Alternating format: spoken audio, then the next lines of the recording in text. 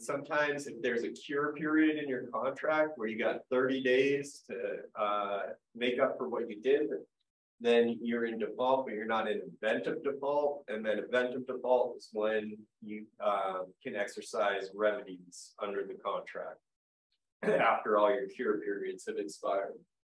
So, I mean, obviously bad consequences, they can be very different, but there are two main ways of enforcing a real estate contract. We'll just keep going down the row, like second from the back. Yes, you. I don't know. Okay. In the back, either of you? I'm guessing this court system. Okay, you can sue. Okay, there's two main theories of suing somebody on a real estate contract. Any idea what one of them might be? Torts is I mean, if you're suing on the contract, you're suing on the contract. Torts is like a slip and fall, or gross negligence, or you intentionally harm somebody. But the two main ways of enforcing a contract are damages. You lost money because of what the other person did, or specific performance. You want to force the other person in your contract to perform. And this can come up in purchase and sale contracts. I actually was just involved where a buyer wanted the seller to sell them property, but the buyer hadn't delivered all the things that it was supposed to deliver, and yet still wanted to force the seller to close. So it sued for specific performance to get the seller to convey the property. And that's still actually in the court system. But so specific performance, you're trying to get somebody to perform. Damages, you're trying to get money. So how do you know who has legal rights in real property? Raise your hand if you've ever bought property. Okay, all right, there we go. So what did your agent do, or what did you do to make sure that the person that was selling you the property actually owned that property? What did I do to make the person that was selling the property own? Yes. You like handed the rights over to us? Yes. It's like signing a lease or signing a contract. Okay, so in real estate in the United States, and let's just take California specifically, every county, including Los Angeles County, has a county records. And in the records are recorded deeds of all of the different parcels of property in the county. And there are unincorporated areas like Santa Clarita, but they still have a reporting system, and they still have a unincorporated area reporting recorder's office. And so you record a deed of trust, or a grant deed, or a special warranty deed of trust being to secure a loan, but a deed will actually convey property. So when you buy a house, or you buy a condo, or you buy a building, or you buy a hotel, or you buy a piece of land, you want to first pull title through a title company. So you want to pull title from the county official records, and there are title companies, title insurance companies that do that. They provide that service. It's not very expensive to contact a title company like First American or Chicago Title. Those are the two biggest ones. So you contact the title company, and oftentimes if you're buying a home, your real estate agent will contact the title company for you, and they'll pull all of the documents that are recorded against the property that you think that you are purchasing. And one of the things that you want to check and make sure of is that your seller actually is the record owner of the property that you're buying. So you'll use the county's official records to verify who owns the property. And when you are transferring the property, if you're the buyer, when you're getting that property, you want to make sure that your name or the name of your company is reflected properly on the grant deed, and that grant deed gets recorded. Now, raise your hand if you've been to the Los Angeles County Recorder's Office. Right? No one has. Nobody goes there except the title companies. They go down there and they record they get in line and they record your deeds or your deeds of trust if you're a lender. Now a lot of counties have digital recording, so sometimes they'll be sending the deed by email, but a lot of times these counties still require you to line up and for recording your deed or your deed of trust. Yes. Are you allowed to go to a county clerk's office and request a property deed? Yes, you could go down to the county recorder's office and you could request a deed. You have to have the parcel number that you're looking to request the documents that are reported against that parcel. But yes, you could do it on your own. But you want to call in advance, make sure you have all the information about the property that you want to pull title on, and then, you know, make sure that they will allow you access and when you can get access.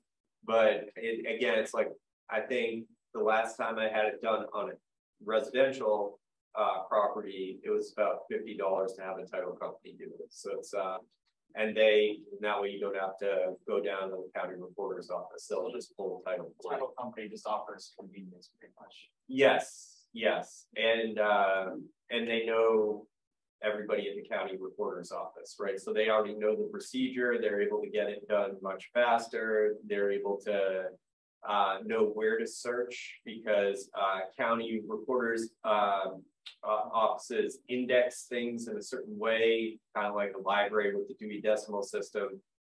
Their book numbers, page numbers, and all kinds of identifying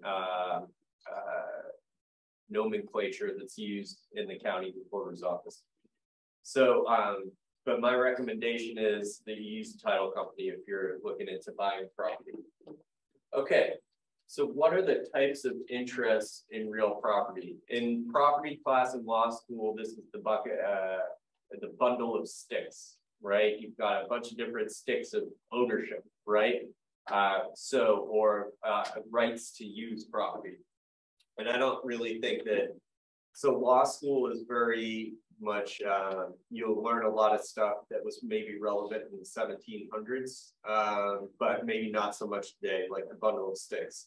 There's really only a few types of interests in real property. And so it's probably better to just start there with what actually happens. So we'll go back, we're all the way back around to you, sir, in the front. Any idea what kind of interest you could have in real property? You probably have an interest in real property right now. Yeah, I just couldn't put a name on one specifically. Okay. Do you have an apartment? No, I live on campus. Okay, you live on campus. All right, if you lived off campus, what sort of interest would you have in your apartment? You'd probably sign a document called a yeah. No. Lease. Good. Okay, so leasehold is one sort of interest. Do you have Freehold? Okay, so yes, you might be from the 1700s because it was called freehold, but now we call it fee. It's a fee interest. Fee simple absolute is the legal term. But yes, a fee interest in a property is what we would typically associate with ownership. Maybe that might be something from England because I look at other property websites and I think the UK they call it freehold. Yes. Yes. UK. Okay, so maybe you might not have a time machine. You might just have be looking at UK properties.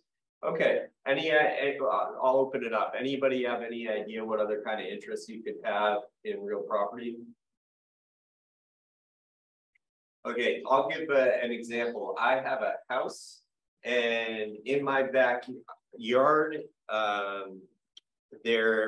my neighbor's backyard is actually, I own their backyard. It's a weird arrangement, but I can't use it. Anybody have any idea why I can't use property that I own?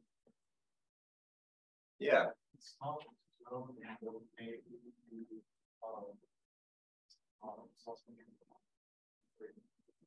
It's not encroachment. You're getting there, it's an E word. Easement, that's right. My neighbor has an easement over that property. It's an exclusive easement. And so now I can't use it. They have exclusive rights, and that's the right outcome because it's their backyard. So sometime in history, my property and their property were probably owned by the same people, and then they built two houses and they deeded one section of the property, and they did it wrong and they realized it later on and used an easement. Yeah. Sorry. Well, it's what's called an exclusive easement. An easement in gross. Yes, it is a legal term. I wouldn't use it. Yeah. Wait, so do you pay taxes on that property that you're not allowed to use? Yes. So you can contract for that though, right? But in the easement that was done, it was not contracted that they would pay a certain percentage of the property taxes that's commensurate with the square footage of that area that's subject to the easement. Yes. So the difference between a leasehold and an easement is that a leasehold is owned by one person exclusively, and an easement is when multiple people share the property? No, you can have an easement where it's just one person that gets to use. An easement can benefit another parcel or it can benefit an individual. So there are different types of easement, and easement in gross is one type of easement. You can have a personal easement, or you can have an easement that runs with the land. And that's so that easement benefits whoever ends up owning that property. So these are, without getting, you could actually, there is about a month spent in law school on easements, but these are the basic types of ownership. Fee ownership or freehold in the UK. An option, you can have an option to purchase real property. You can have a leasehold, like your lease on your apartment. You can have an easement, like my neighbor on their backyard. You can have restrictive covenants. These are all, when you pull title on a commercial property, you'll oftentimes find covenants either granting access over your property or allowing your property to get access to a street through another property, or saying that you can't use your property for certain reasons or certain uses. So that's one of the many reasons why you want to read all of the documents that are on title before you buy or finance the property. And then condominium is another way of owning property. So you might own a property that's subject to a condominium regime or a condominium association. I don't want to get into too much detail, but that's it on the basics. So I'll take questions on any of the sort of basic stuff that we just discussed now before I go into purchase and sales. Do we have any questions from the Zoom people? No, nothing so far. Okay, then I'm going to go straight into purchase and sales. So does any, I think there's one person that's said they bought property, right? That's you. Do you remember the basic timeline of what happened when you were buying a property? Kind of, it was like 5 years ago. Okay. So minor, I had my parents' guidance to look with it. Okay. So like we worked with an agent and like went through different like documents and analyzed different deals, and then eventually like made an offer with this agent we was working with. Okay. And we got it accepted, and then had to like remodel it. Okay. All right. So the that's it. That's a good background, but if you're buying commercial property, even this can be applicable to residential property. The basic timeline is going to be, you're going to enter into a letter of intent typically, or a term sheet. So that letter of intent will express certain terms that will be in your purchase and sale agreement. And oftentimes that LOI will be paired with an access agreement which will allow you onto the property as the potential buyer to start doing some diligence, right? You're gonna want to inspect the property, come on, bring your environmental consultant, bring your property condition report provider, bring whoever else that you're hiring to look at that property for you, your inspector. So you've got an LOI, an access agreement. Say you want to move forward. What's kind of the main document in the purchase and sale? I've kind of given you a large hint there. We'll start there. What's the main document that's going to govern your purchase and sale? After you've signed a term sheet or an LOI, an access agreement, and you said, yes, we're going to move forward. What are you going to enter into? I don't know what it's called, but I know they can do the bank and prove how. Okay, all right. Well, any idea what agreement would govern a purchase and sale? No, I just know that they need the credit needs to check to see. All right, yes. That's wrong. Well, you'll have an escrow agreement, that's true. Purchase agreement. A purchase and sale agreement, that's right, I was giving huge hints there. So purchase and sale agreement is the next step. So you get an LOI, you get your access agreement, you want to move forward, you're going to start negotiating a purchase and sale agreement. And anybody know what you as a buyer are expected to do when you enter into a purchase and sale agreement? It's actually really useful. When you go to buy a property, you're gonna need to know this. Any idea? You sign your PSA, you opened escrow. Who said escrow? Yes. Why did you open escrow? You want to make sure that the seller needs to make sure that they get the buyer's money and the buyer Correct. gets the house. Yes. And when you sign a purchase and sale agreement, you're going to be expected to put up a deposit. Okay. So that 2, 3, 5%, it can be bargained for. You can bargain for the amount of the deposit, but the seller is going to expect the buyer to put up a deposit in escrow. And that's it's often called a good faith deposit in the residential arena. So you've gone from an LOI and an access agreement, and maybe you didn't sign the access agreement. Maybe you signed the LOI and you have confidence that you're ready to go to the PSA stage, and you entered into a purchase and sale agreement. And maybe your access agreement will be in the purchase and sale agreement, or it'll be incorporated by reference into your purchase and sale agreement. You'll put up your deposit as the buyer. As the seller, you'll make sure that that deposit goes into escrow. Escrow is now open. And what is the period called from when the buyer puts up its deposit into escrow until you get to the actual transfer of the property? Any idea what comes next? You got 30, 45 days. Sometimes now in residential purchase and sales, well, at least when the market was really hot, you could get down to like 5, 10 days. Any idea what you're doing over the next little period of time? It is an escrow period. You've got a deposit in escrow. Are you just sitting around as the buyer? What are you doing? Due diligence, that's right. It's your due diligence period.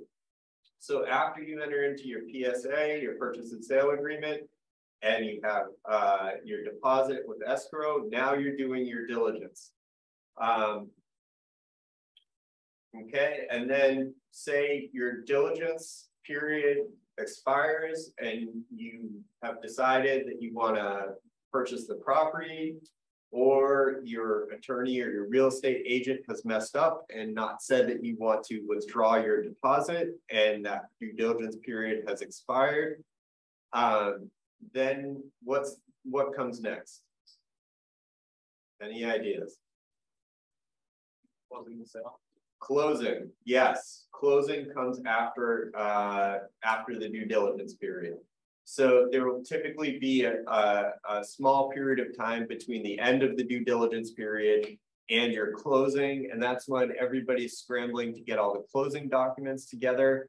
And then you will close and break escrow with money transferring from one party to the other, a deed transferring from one party to the other. And then in the commercial context, you'll have a bill of sale, a PERPTA, you'll have a bunch of other documents.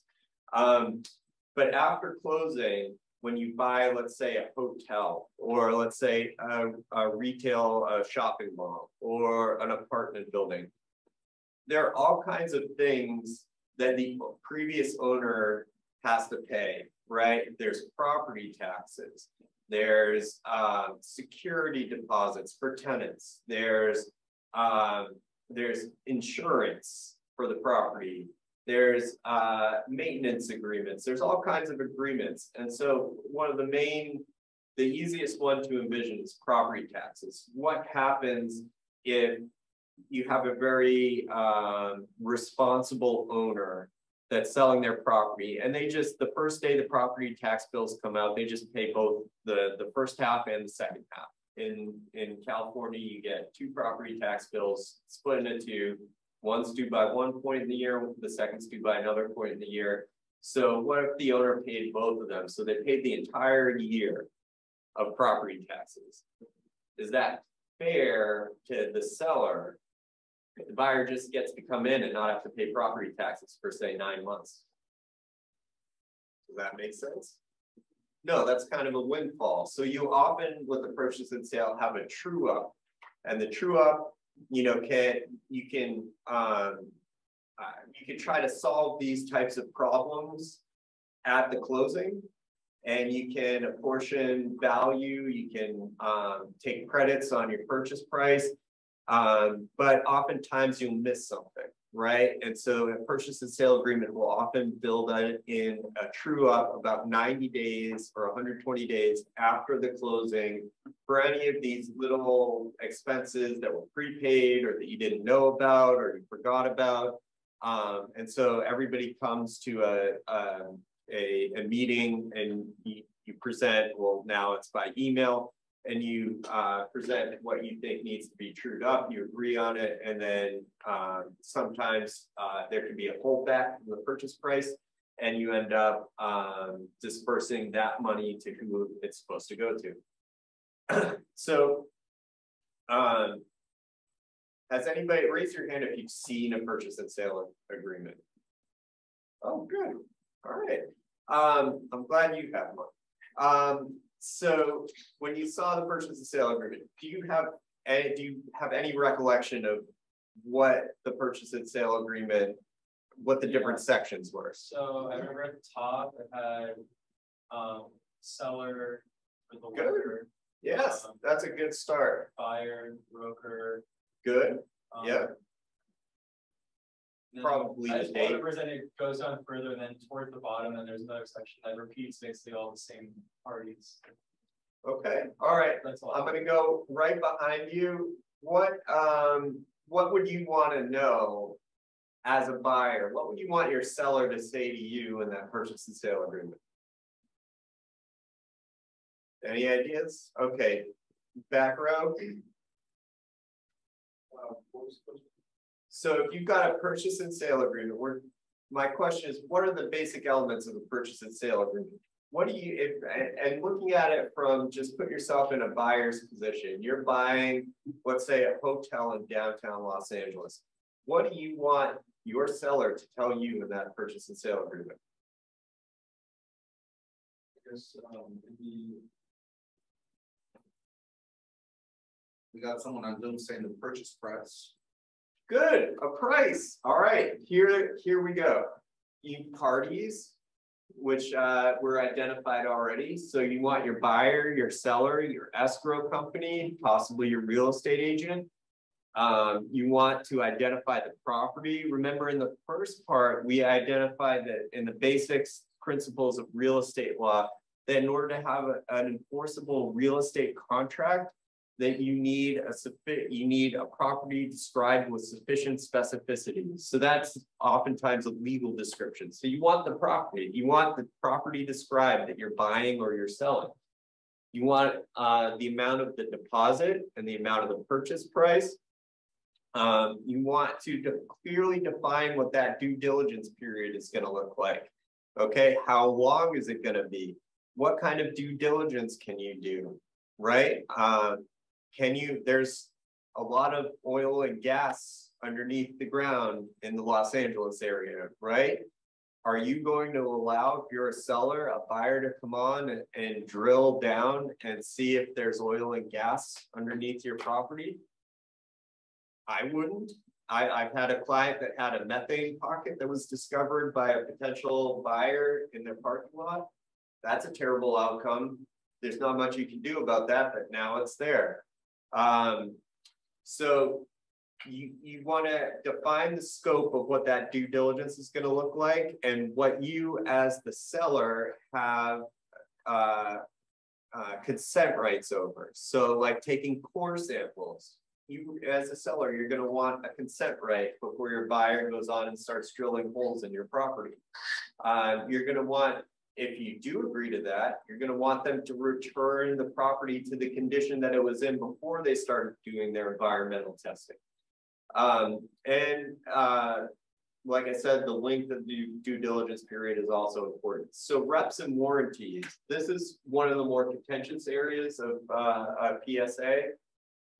You can imagine that as a buyer of real property, you want the seller to tell you certain things that if they're not true, you can sue them over that, right? So what are some things that, and can anybody think of anything that you would want to know your seller to tell you is true in a purchase and sale contract if you're buying property? Let's go back to that hotel in downtown Los Angeles. You're buying a hotel in downtown Los Angeles. What do you want your seller to tell you in that document?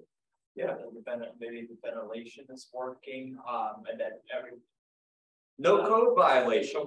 That would be great. Yeah. Yeah. Can you speak up a little bit? Oh, where do I? Liens or third-party interest in the property. That's a good one. If they're planning to take like this applies to the appliances or the front desk. Okay, Like, you want to know what you're getting, right? You want to. That's the description of the property is it's underestimated how important that is. You in the context of I dabble in life sciences, right? And you've got these clean rooms in any life sciences campus or life sciences office space. And there's a lot of equipment. And who owns that equipment? Does the tenant own that equipment? Does the owner own the equipment? Right? And is it a fixture? Fixtures are part of the property. And do they have rights? Do tenants have rights to remove those fixtures? So you're going to want to read the leases that are on the property. We have a Zoom question. Okay, there it is right there. As a seller, how much research do you do into the environmental aspects of land and property before taking on the listing? Okay, so this sounds like the question is, as the seller, how much research do you do into environmental aspects of the land prior to taking on the listing? So it sounds like we're talking about an agent situation. So it depends. The answer is it depends. Oftentimes the seller acquired the property from somebody, unless you are in a family that has inherited property down through the ages. You have probably acquired your property from somebody else, and the average home used to turn over in 7 years. Commercial properties turn over all the time, okay? So when you acquired your property, you did certain diligence. The expectation will be that, say, the phase 1 environmental report or any environmental diligence will be made available to the buyer. So as the seller's agent, you will likely put up a data room or send the buyer's agent by email PDFs of some diligence documents, which will probably include the environmental report that you produce. Now, it's highly dependent on the situation that you're in, but typically you would not, as the seller, perform a new environmental, or seller's agent perform a new environmental inspection of the property that you're marketing. That would be the buyer's diligence. So they would procure their own report, and they would need to be able to rely on that report. So it would need to be addressed to the buyer so that they could then sue the environmental report provider if it proves to be false or misleading or fraudulent. Okay, so going back to the elements of their purchase and sale agreement. So reps and warranties, you want basic corporate representations that the LLC or corporation entering into the contract has the authority to enter into the contract. It's been duly authorized by the people who need to authorize it within the corporation or the LLC or the limited partnership. And you want basic reps regarding the property. And as the buyer, you want the same basic corporate authority reps of, well, as the seller, you want the same basic corporate authority reps from your buyer, so that you know that you have a real legal entity that hasn't put it, that you're entering into this contract with. You'll have terms that govern the closing and the conditions to closing. So the due diligence period is not your only opportunity as a buyer to get out of your contract. There's also closing conditions. So if you're going to buy property, the seller doesn't come to the closing with, there's usually a laundry list of about 20 different things. If they don't have all of those items in, then you don't have to close and buy the property, right? So the closing conditions are very important. That's another very important aspect of your purchase and sale agreement. And then remedies. Oftentimes, the remedies in a purchase and sale agreement will be very limited. The seller's remedy will often be limited to the deposit, right? So the buyer will lose their deposit if they fail to close or they breach. The seller will want to limit their remedies after you close. Basically, you can't sue the seller. Now, if certain reps and warranties prove to be false after you buy a property, the purchase and sale agreement will give you sort of limited recourse to the seller. There's oftentimes a cap on that, or it's called a bucket or a cap, right? So there may be an aggregate amount that you can recover from your seller as a buyer if they've lied to you. Or you might have a cap on how much you can recover for false reps. Then there's also specific performance. When you get to the closing table and somebody, either the seller refuses to convey or the buyer refuses to buy, if you fulfilled all your promises under the PSA, you can sue for specific performance. So that's the basics of what your PSA will look like. Now, the next thing we're going to deal with is who controls the deposit, right? So this is an important thing. That 2 or 3% in Los Angeles, if you're buying a $2 million house, that's a fair amount of money. You might be putting up $60,000 of cash, and who controls, let's start with who's holding that money. Do we remember from earlier? Escrow. Escrow will be holding that money. If you're a buyer and the seller says, no, I want to hold that money, you should run the opposite way, okay? Escrow, a third party subject to an escrow agreement, should hold the money, that deposit. And now, at the beginning of the due diligence period, who controls that deposit? Any idea? Your due diligence period is still open. It hasn't run, you haven't delivered a letter saying that you want to close. you're just in the middle of the due diligence period. Does the seller or the buyer really control that due diligence money? Any ideas? Yeah. The seller. No, not the seller. Remember, let's say you're buying a $2 million house and you just put up $40,000. Let's say it's a 2% deposit. You put up $40,000 in escrow. You're in the due diligence period. Essentially, you can pull that money and walk away. But what happens when the due diligence period expires? If you walk away, that deposit is going to go to your seller, okay? Because they have certain circumstances accepting, but that's sort of the bargain that you've made. I'm going to conduct my due diligence. When that expires, if I don't object, we're going to close. And then if you don't close as the buyer, then the seller has kept the property off the market for that due diligence period. And while that you've said that you're going to buy the property, so that's their compensation. That's kind of their hook that they have in you as a buyer, is that at the end of that period, that you could lose that deposit. So that's the basics of the deposit. Now let's talk about the property. These are this is the basics really of the property. Like what are you getting?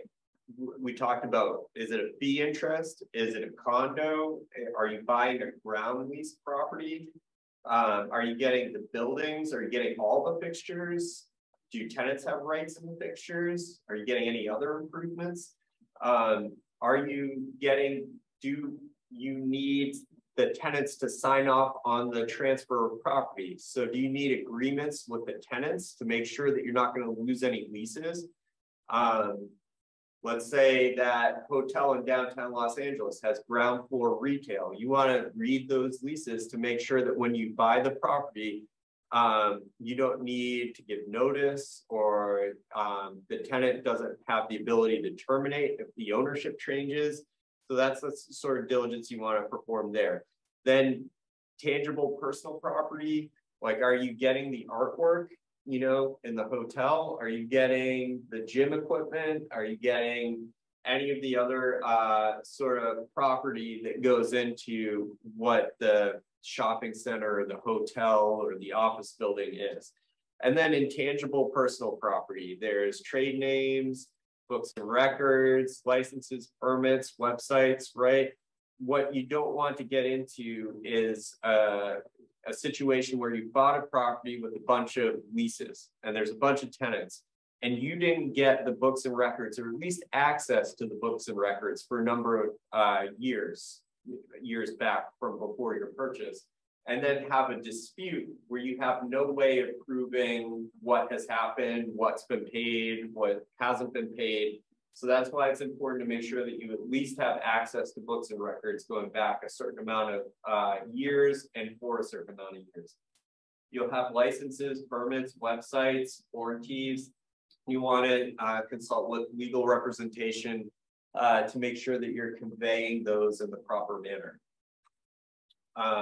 So that's, we covered deposits, we covered the purchase price.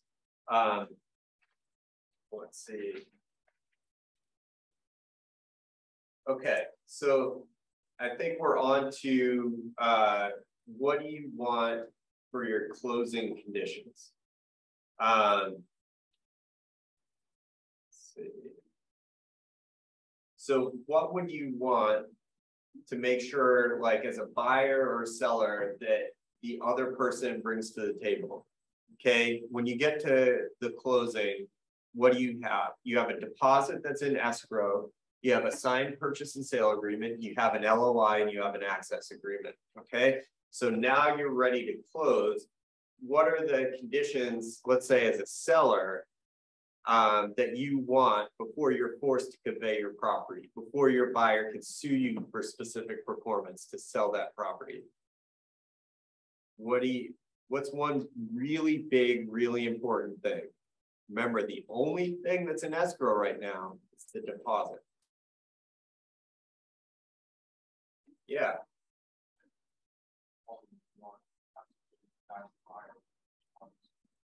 Okay, say we're actually closing.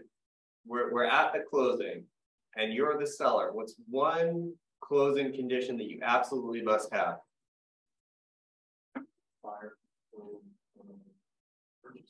The purchase price, the money to close the deal needs to be in escrow. That's an important closing condition, right?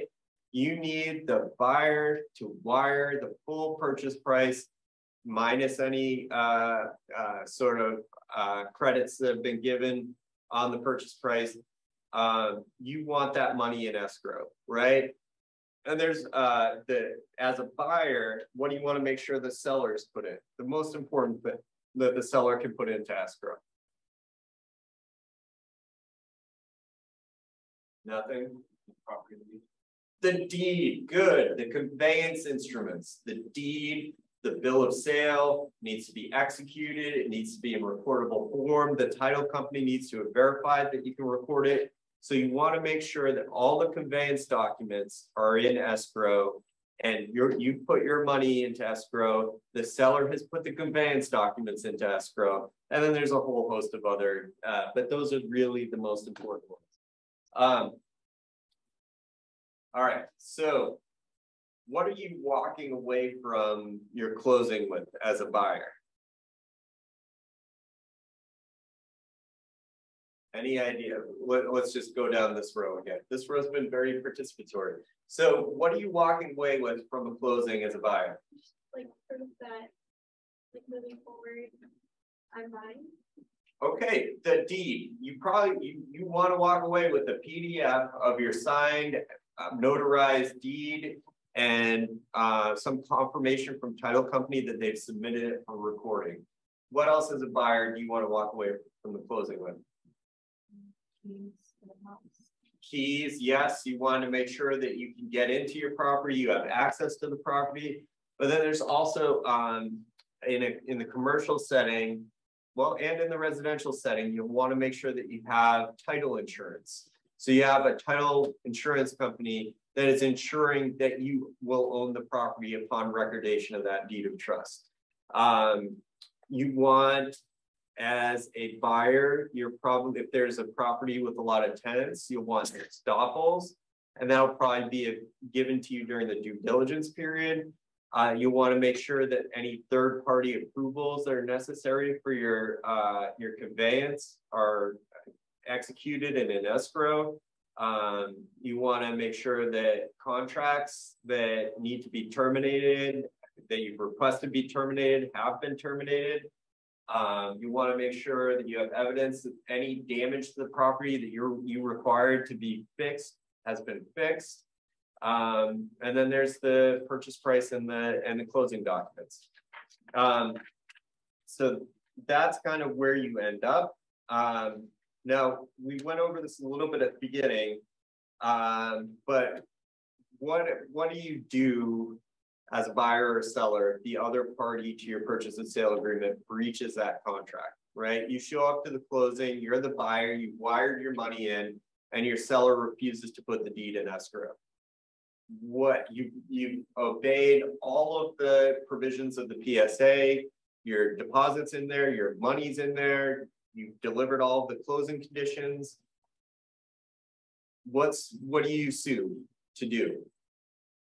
Anybody remember this, the specific term that I'm talking about?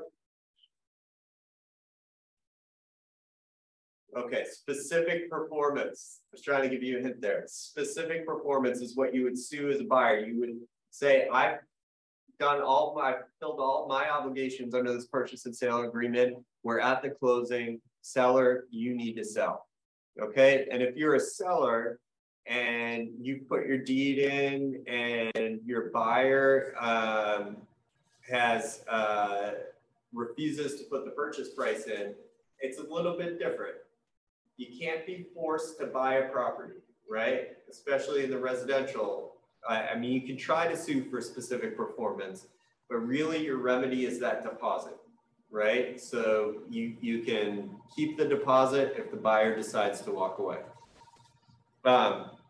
Then there's also, we talked about suing for breach of contract, and you can also sue for damages.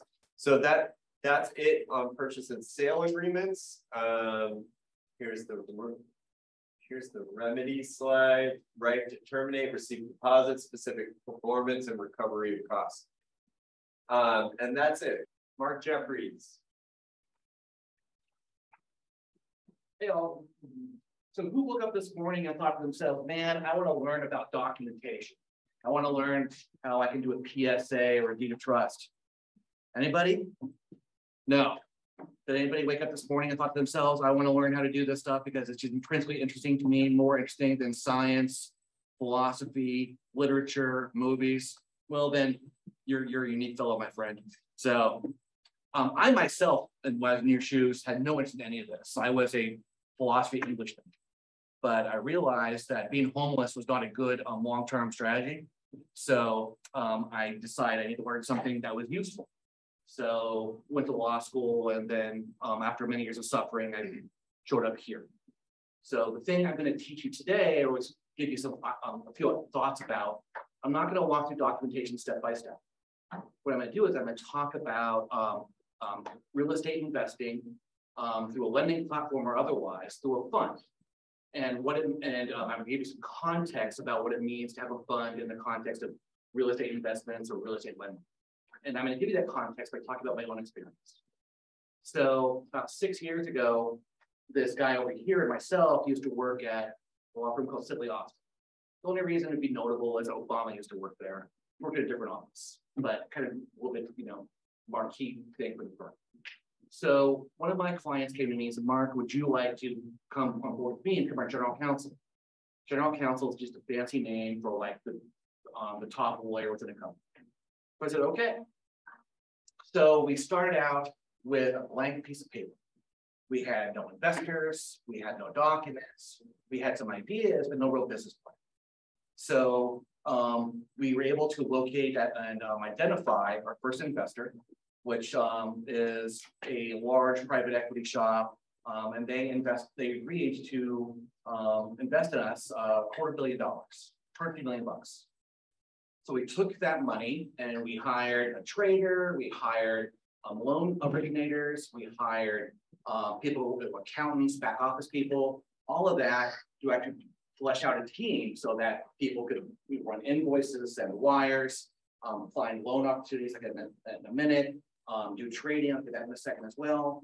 And so we kind of fleshed that out and we started something which called essentially is a CMBS shop. People heard of CMBS before? Well, you're kind of lucky because we almost brought down the national economy about 10 years ago. CMBS stands for Commercial Mortgage-Backed Securities. And that essentially means you go out and you make, a loan on a strip mall, on a high-rise office tower, on an assortment of multifamily companies or properties. So, one $10 million loan, one $100 million loan, one $200 million loan.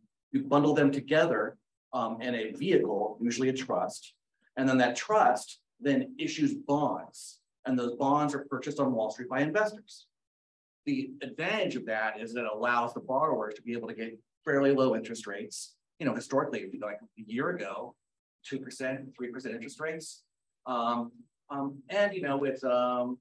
it allows for the investing team to make a spread off of the money, so they can make a decent return. So anyway, we started a CMBS shop. We generated a couple of $1 billion of mortgages, and then started selling bonds. That was step one.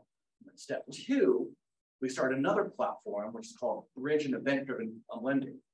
And that, what we did was we wanted to make construction loans. We wanted to make loans for bridge loans. A bridge loan essentially means when a property's it's been constructed and started operations, but it doesn't actually have all the tenants yet, or it doesn't have a robust cash flow. So you really can't get a low interest rate loan. So it's kind of built transitional. And so those bridge loans, we want to do those because you can charge anywhere between 8, 9, 10, 15% money to lend somebody $50, $100 million. And so we started that platform. We went out and found some investors, a pension fund here in the United States, a sovereign wealth fund out of the Persian Gulf, an insurance company out of Israel, and we assembled about $1 billion and started making loans on that, using those monies. And so through all those activities, we were able to we now manage about, in terms of dollars, about $2.5 billion, which we've accumulated over the past 5 years. And we also, at the same time, we started another business, which is a loan servicing business. So like, you have a car loan or you have a house loan. When you send in your check, you're kind of sending it to your lender, but you're kind of really sending it to a loan servicer. Somebody who takes the money, counts it, debits it your account, keeps track of how much you owe, and then sends out statements and things like that. And there's a problem, then they, will work with you to either fix the problem or take away your property by foreclosure. So we started a loan servicing business to service our own loans, and then started working on doing that for other companies as well. Right now, we're managing about $12 billion of loans to ourselves and others. Now, the reason I'm talking about these numbers in this process is to show you how quickly things can scale in this. And then also to pivot to why it's important to somebody who actually wants to make a living. And that when we started this, our company was worth 0. Right now, our company was recently valued last week. I can't give the number, but I can say it is multiples of hundreds of $100 million. And so that's 5 years of work. That's 5 years of work, me working 70 hours a week, for the past 5 years. But we've actually have a sizable company, and we think we'll probably double that value in the next 2 to 3 years. So if you're a founder of something like this or a key employee, this translates into substantial wealth for you and your family. And so when you think about how to make money, how to become prosperous, how to get a career that sets me apart from everybody else who's doing the 9 to 5, you want to get a set of skills where you have knowledge and capacities that other people just don't have. And the reason is they haven't spent the time reading the books, reading the articles, going through the documents, learning the process, learning the technical aspects that will allow these things to work. The biggest reason people fail in terms of not doing well, there's lots of reasons, but one of the biggest reasons they don't do well in business in terms of funds or law or things like that is they just don't spend the time learning how everything works, learning the process and mastering it. It's largely laziness. So Dan Liffmann, unfortunately, is one of the hardest working people I know. And so he's a master of this, but it took thousands of hours over years for him to accumulate that knowledge. But now that he has it, he has something that he could sell per hour or, or otherwise. Just to give a context, I'm not going to say Dan's rate, but if you're a lawyer and you're really, really good at real estate or finance or fund formation, things like that, you can charge $900, $1,200, $1,500 an hour for your services. So that translates into not a bad lifestyle. So when you start fading in class today or on Monday, keep your eye on the long-term ball. How do I become the best at this? So that people want to say, I need him or her, or actually you, to actually take over all my business for me, because they know things I don't know and will never learn. Make sense? Kind of? All right, cool. So, and how do we go to the next slide? Use the arrows. Okay. Okay. People have heard of funds before, right? And of private equity. But if I see a head go up and down, that'd be helpful. You? Perfect. And so what's a fund to you? Fund is a pool of money that's meant to pull money from multiple people together, and they want to achieve a certain objective. That's right. For that money. That's right. Actually, that was really phrased. And so there's all sorts of funds. I mean, some funds buy equities, stocks, some buy properties, some make loans. My company makes loans, we buy properties. And so the way a fund operates is essentially this. This is me. We're a private equity firm. So we have a team of people who know investors. We have lawyers like myself. We have accountants. We have business people who are experts in different areas, and they will identify different investment opportunities. And then they'll present those opportunities to a group of investors. The people in blue. There are different types of investors for different types of funds and different goals. We were lazy. We wanted large investors. We wanted people who could invest, not people, but entities, companies who could invest $250 million, $500 million, or $1 billion. That's our focus. And the reason is that you can get a bunch of investors like $10,000, $50,000, $100,000, but it just takes so well to aggregate that to a large amount of money, and there's so much administrative headache. It's kind of, if you can avoid it, do it. So what you do is you go out to your investors, you give them a thesis. This is what we want to do. This is our business plan for taking your money and how we're going to invest it. And these are the types of rates of return you'll receive. So for example, we'll go out to somebody and we'll say, hey, if you give us $100 million, we promise that you will have a minimum return of 7%. Not promise, you got to promise anybody a return. So we'll say you will have a estimated base rate of return of 7%. But if our projections or investments go well, your rate of return will go anywhere between 11, 12, 13, 14%. So people then agree to that, and then they'll give you money, and then you'll start negotiating the process. There are different types of investors who require different types of things. Like if you go to PIMCO, or if you go to the Coxes, or if you go to the Walton family, and you ask them for money, they're going to have an entire set of processes and lawyers and accountants you're going to have to go through. All the same process for a pension fund. We're going to have different sets of people, different sets of processes. We're going to screen your process, actually know what you're doing, and then agree to give you the money. So what you do is that you get 1, 2, 3 investors. So like I'll give you an example. We have one fund right now where it's one investor and they have $900 million just by themselves in one vehicle. So that one vehicle is basically a fund of one.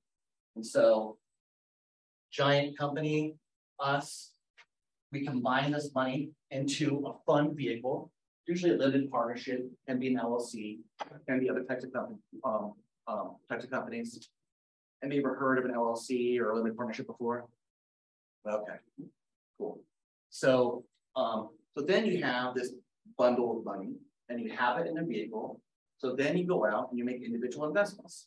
For example, we made a loan of, I don't know, we made a $90 million loan on some property in Texas last week.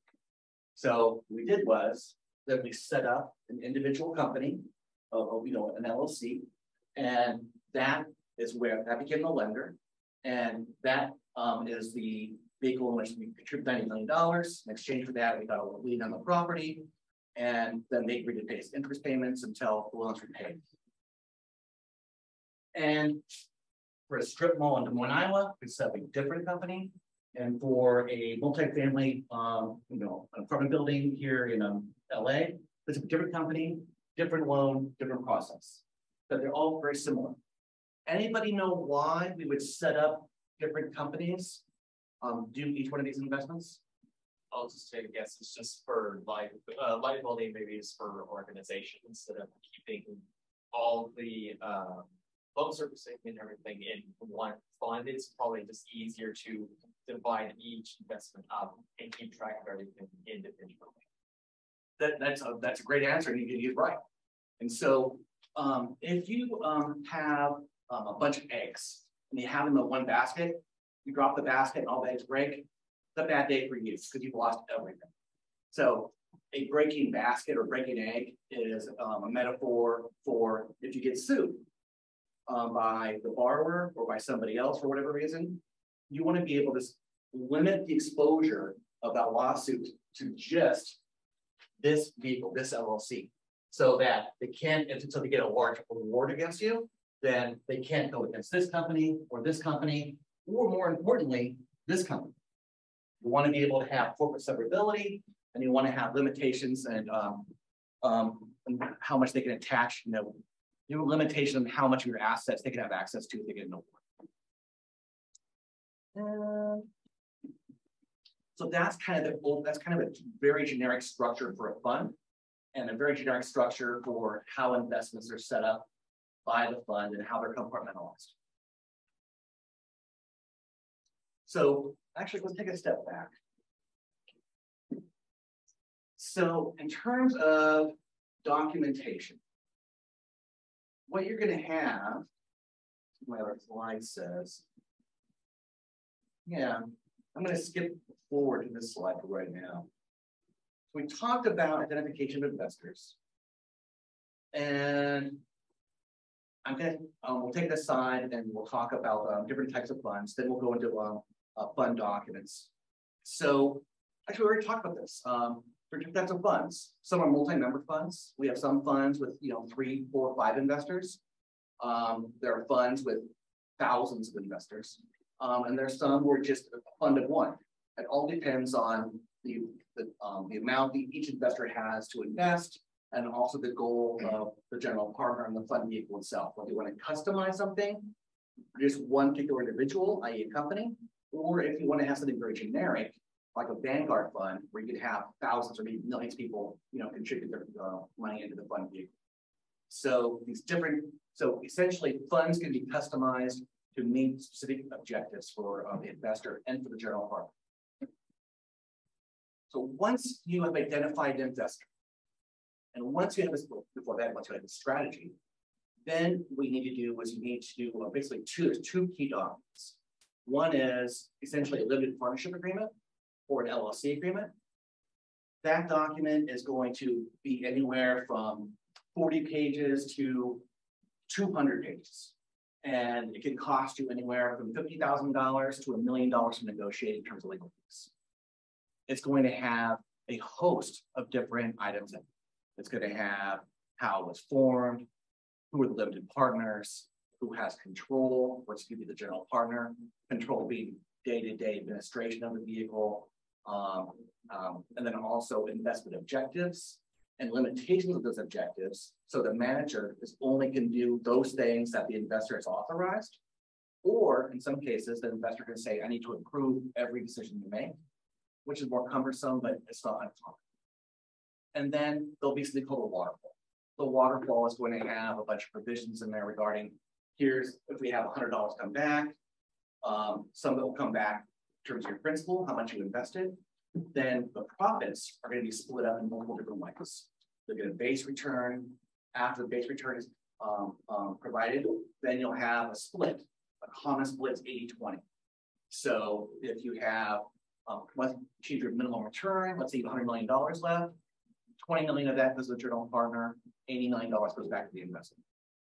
The nice thing with the general partner is that you haven't really had that much capital invested other than time and money of your employees.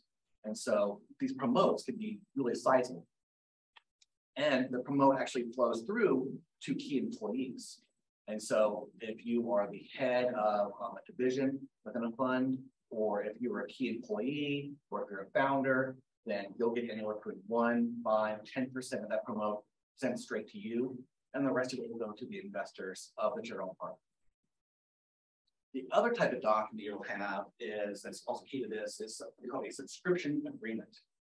That's essentially 20, 30, 40, 50-page document that is a long list of representations by the investor. It says, I'm an American citizen, or I am a company formed in the United States, or I'm a company formed in Bahrain. And then it will give information about the company, like I don't launder money. Nobody in my company works with terrorists. We conduct investigations of all of our investors or employees to make sure that none of them are on watch lists by the US government, the EU, or other countries. So once you have all of these representations, then you'll feel comfortable enough as the general partner, then you can accept them as an investor. You don't want the representations just because you yourself want to feel comfortable. The representations are in order to satisfy regulators who are going to be watching you like a hawk. And we'll get to regulators a little bit later. Oh, one more thing. The bullet point here is types of fees. So a manager will charge different types of fees. One could be, a management fee. So let's say some companies, it's not uncommon to see if you invest $100 million, then we charge 1% per year of the amount invested as just a management fee to manage your money. And then on top of that, you can have a loan servicing fee, you can have a loan origination fee, you can have a closed investment fee, a long list of fees that can actually add up and add to the bottom line of the general partner. But most of those fees are used to pay for operations, employees, office space, insurance, accounting, taxes, and all of that. So you have an investor, you have fund documents, you've agreed to have the investor come on board. So then you start operations. So what you do then is we will go through.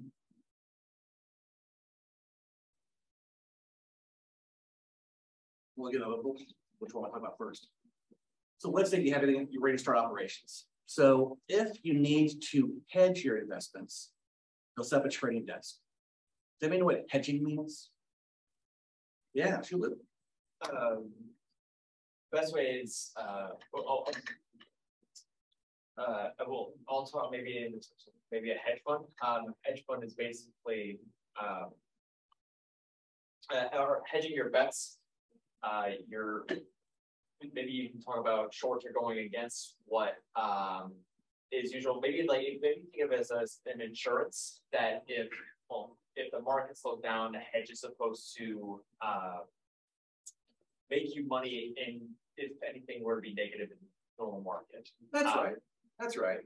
Yeah, so essentially a hedge, there's different ways of hedging, but essentially a hedge is that with a certain type of investment, and if that investment drops, you have purchased either a security or into some type of a swap or a contract that says that when this investment goes down, the value of the hedge and instrument will go up, so that the losses you suffer on one side can be offset by the gains on the other. So you are in a neutral position.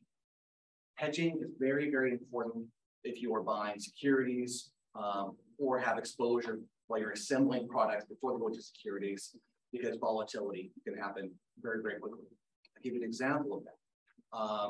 We have seen volatility in some of the securities our peers have purchased that on December 1st, it was worth, January 1st, it was worth, $100. As of now, $80.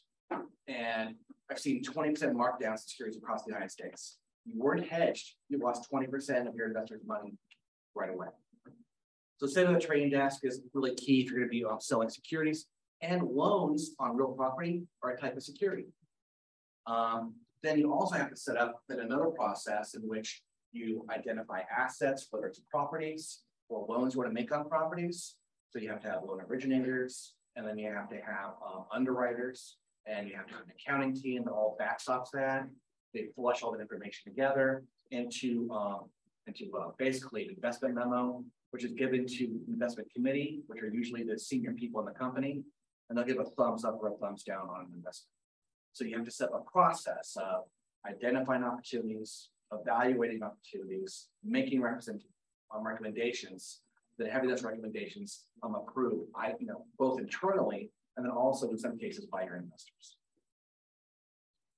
In addition to all of that, as I mentioned earlier, you have to set up a back office and IT structure. So you have to have a broker fix guy, like for your laptop. You have to have an accountant. You have to have a human resources person. You have to hire an attorney, which is unfortunate. You have to have this entire ecosystem of a business. So when you think about forming a fund or any a real estate investment company otherwise, you can't just think about, I want to buy a multifamily property. You have to think about the entire operation you need in order to be able to accomplish that. As an aside, you can farm a lot of that out to a fund administrator for a minimal fee. Problem with that is that they don't really care about you that much or know much about you, so they'll screw things up fairly commonly. And so it depends on your risk appetite. Oh, I went way too far. Went to fund operations.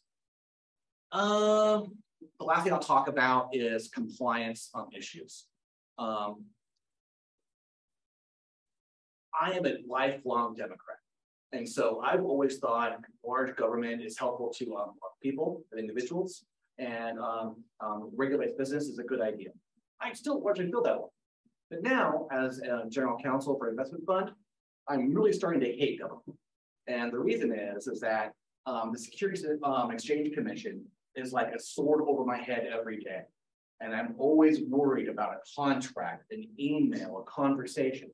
Something goes wrong, the SEC can hear about it, swoop in, give us a fine, send us to enforcement. It's a bad day. We also have the Federal Trade Commission, the Commodities Futures Trading Commission also administers us because we buy swaps and certain types of commodities that fall under its purview. Also, we're regulated by 20 different state companies, state regulators, lenders licenses, loan servicer licenses, business licenses, all sorts of things. And so they all want fees, they all want reporting.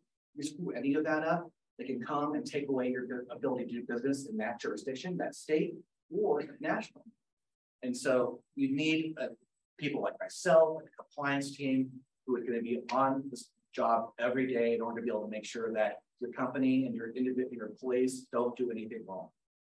One small thing about that. People often think, well, I'm an honest person, and so I'm honest, I'm forthright, that's good enough, I shouldn't worry about any of that. Wrong. People can make mistakes that are violations of law without even knowing the law existed or even realizing it was a violation. So when I was talking at the beginning of the conversation that you need to learn the technical aspects of what you're doing, those technical aspects will protect you because you know the law and know the process, then you'll be able to protect yourself and others around you. Anyway, I'm sorry I kind of rambled a little bit. They didn't know much documentation, but I thought I'd give you kind of a more overview rather than a step-by-step process through a document. Hope that was helpful.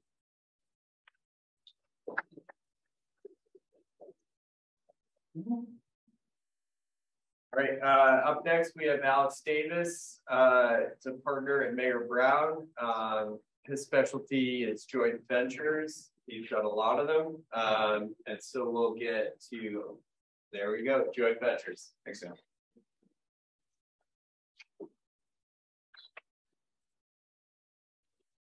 Hey everybody, my name is Alex Davis. I'm a partner at Mayor Brown, work with Dan. And so we're gonna talk about joint ventures a little bit. So this is a topic that could take much more than 20, 25 minutes, however much we have. So I'm gonna try to just scratch the surface a little bit. So let's just start this out. And ideally this will be interactive. I'm gonna ask you guys questions. I'd love to hear your thoughts and stuff. So just to kick it off, can anybody tell me what a joint venture is? Don't be shy, it's no wrong answers. Go for it. When two parties come together to pursue financial interests. Yeah, exactly. That's exactly what it is. You could have a joint venture with 2 parties, 3 parties, 4 parties, but the idea is it's more than one person pursuing some common goal.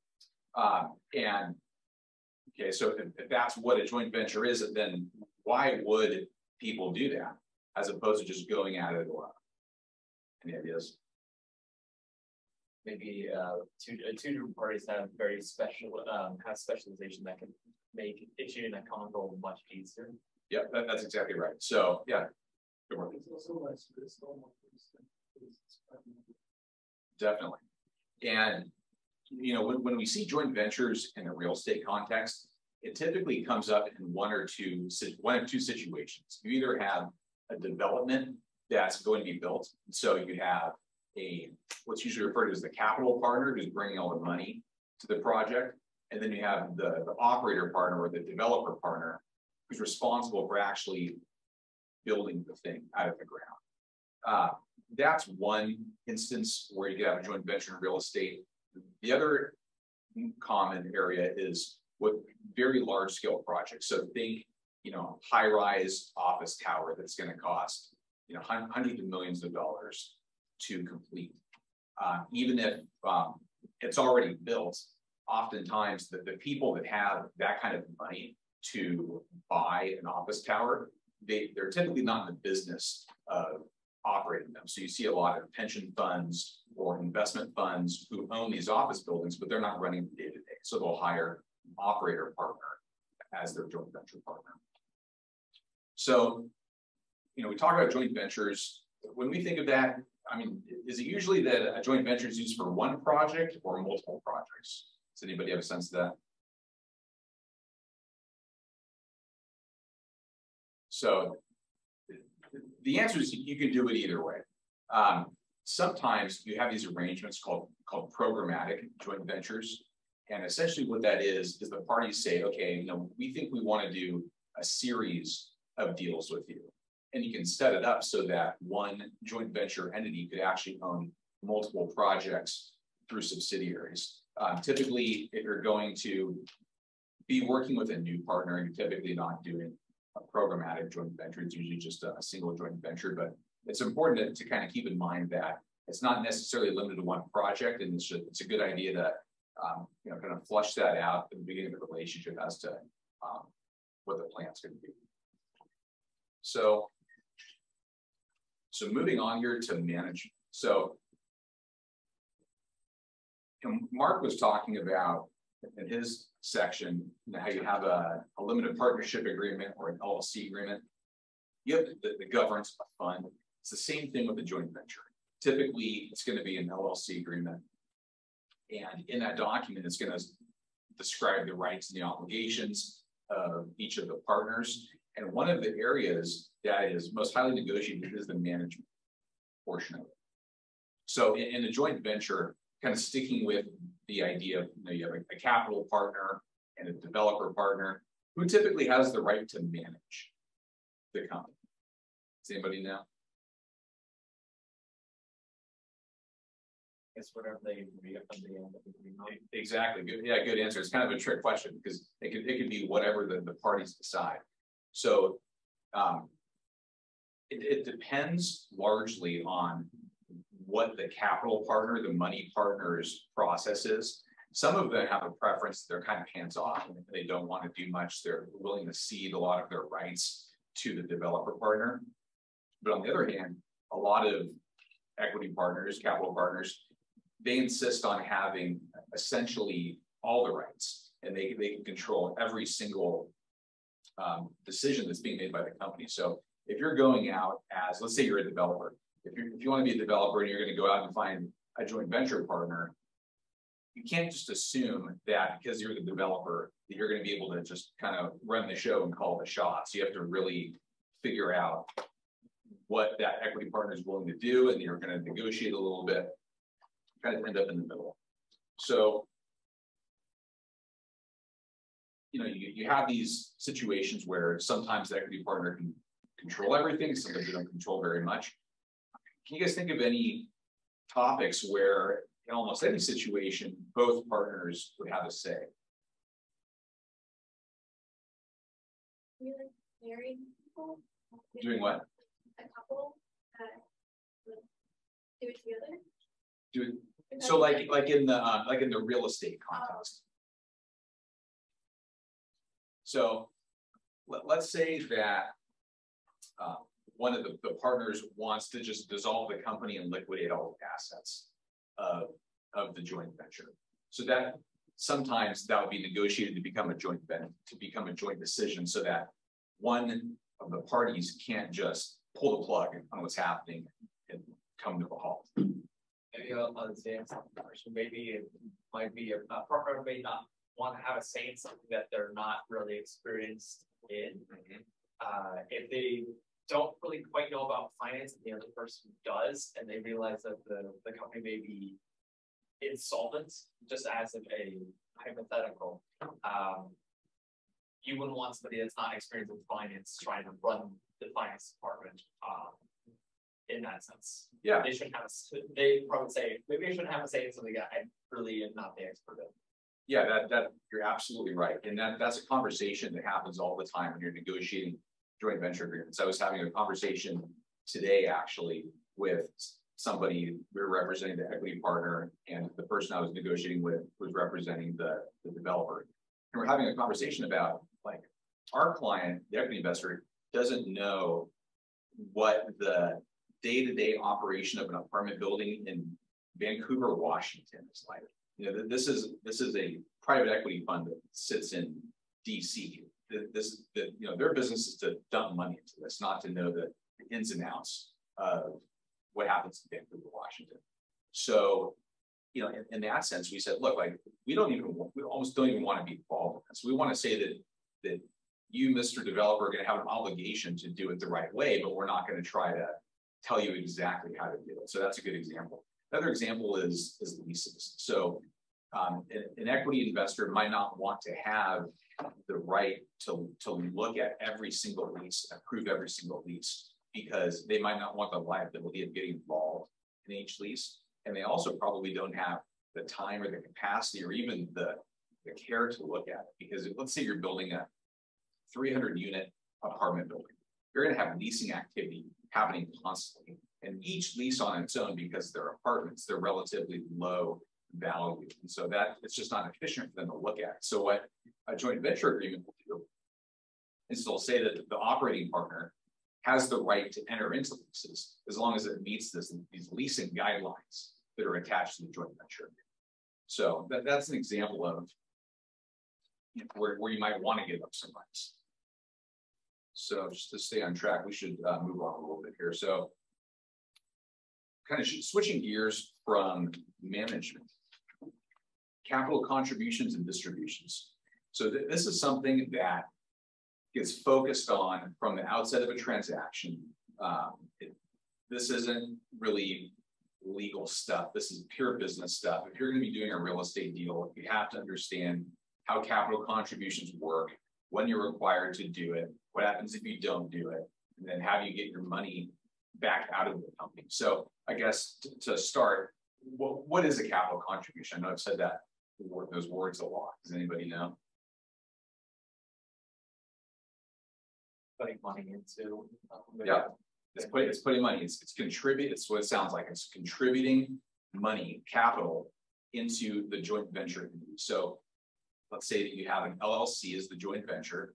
That's going to be made up of members of the LLC. So when the members, so in our examples, the equity investor and the developer, when they each put their money into the joint venture, those are the capital contributions. You'll also hear the phrase capital calls a lot. What that means is, for whatever reason, the venture needs more money. That could be because if it's a development project that you had a cost overrun, something is costing more than you thought it was going to cost. In that context, when you're negotiating a joint venture agreement, it's important to focus on who's going to be responsible for making these capital contributions as a result of capital calls. So in some instances, for example, let's say you're building a project, you have a cost overrun, and you need to put more money in the venture. Excuse me.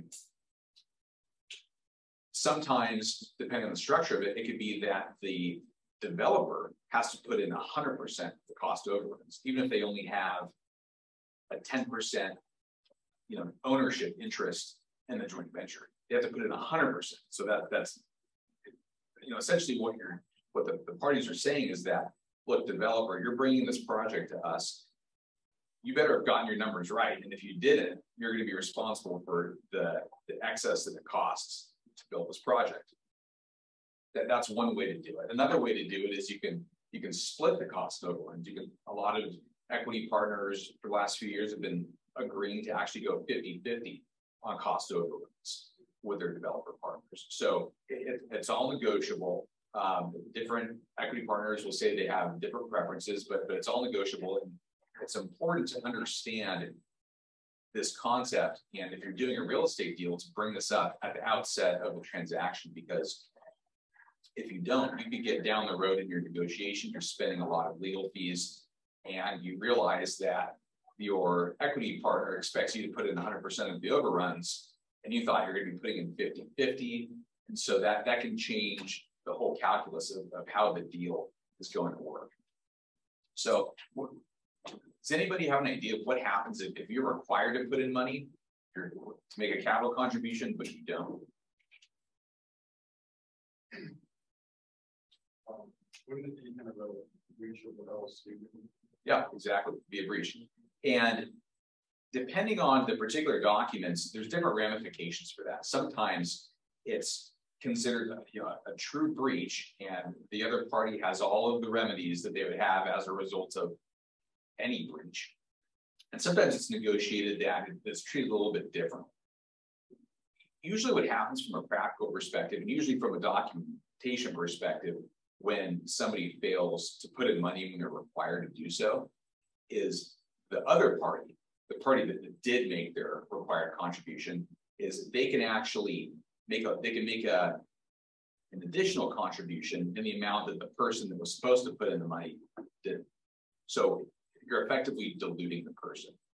So let's say that you started out, one party had 90%, the equity investor had 90% of the company, the other party had 10%. The 10% party doesn't make a required capital contribution, but the 90% partner does. And then they put in the amount that was supposed to put in but wasn't.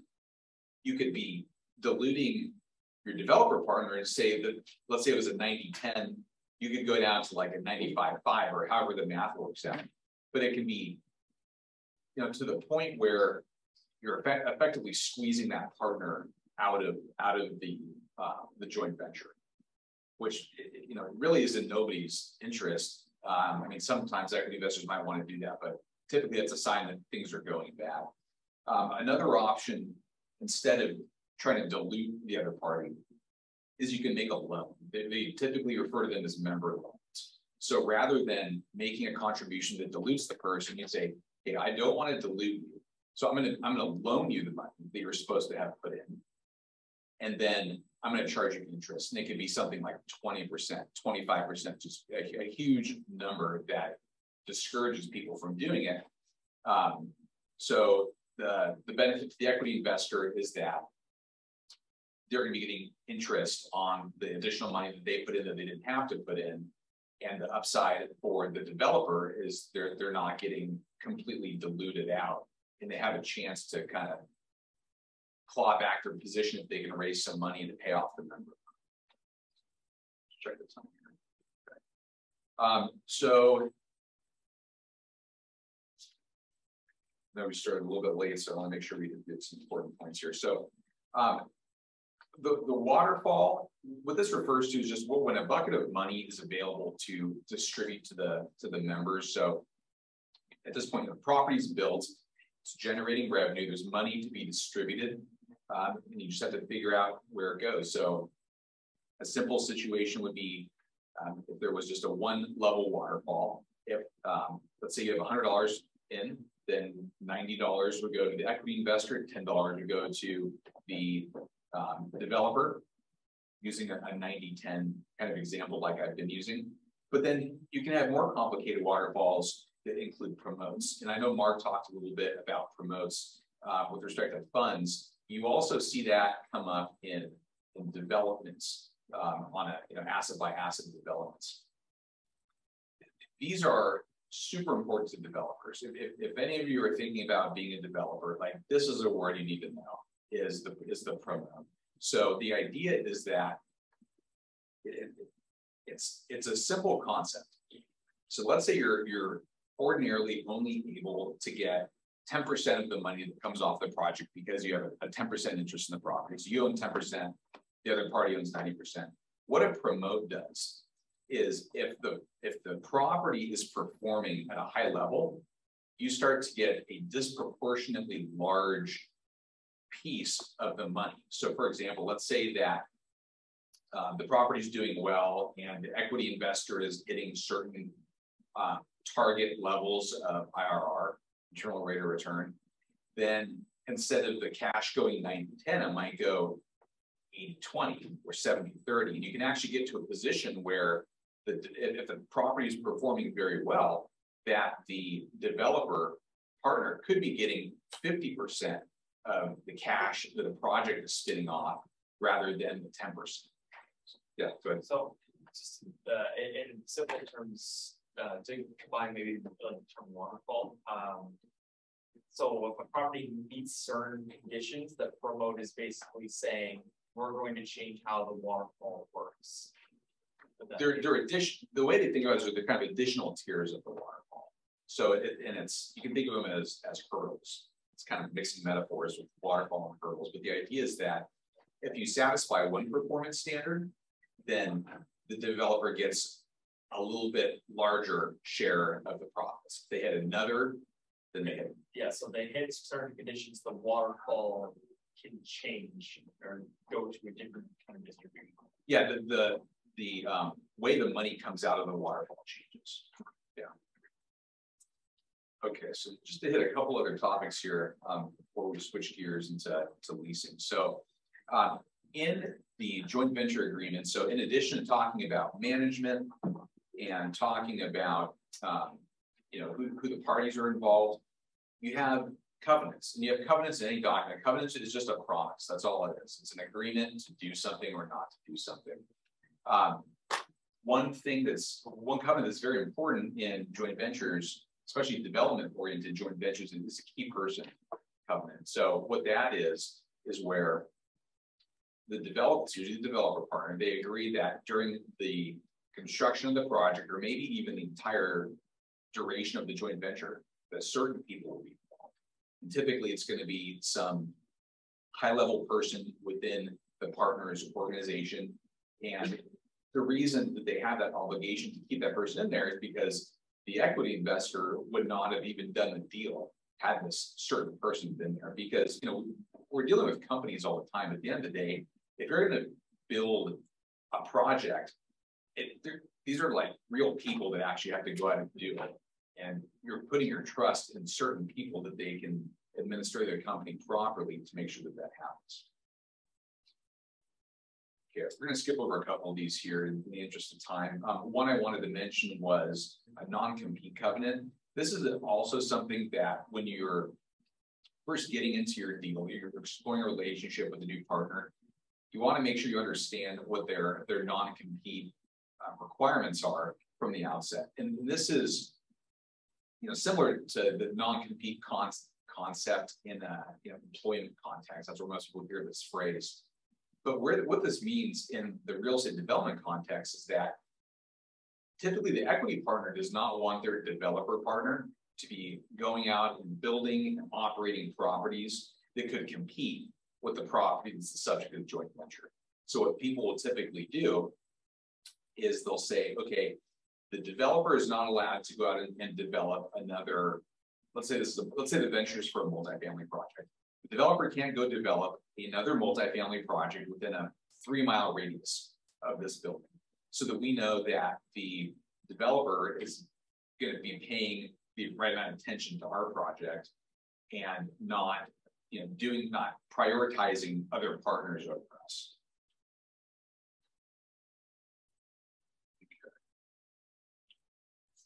Okay, so just to talk about exit rights briefly here. So you have a project, you have two parties coming together to build a project.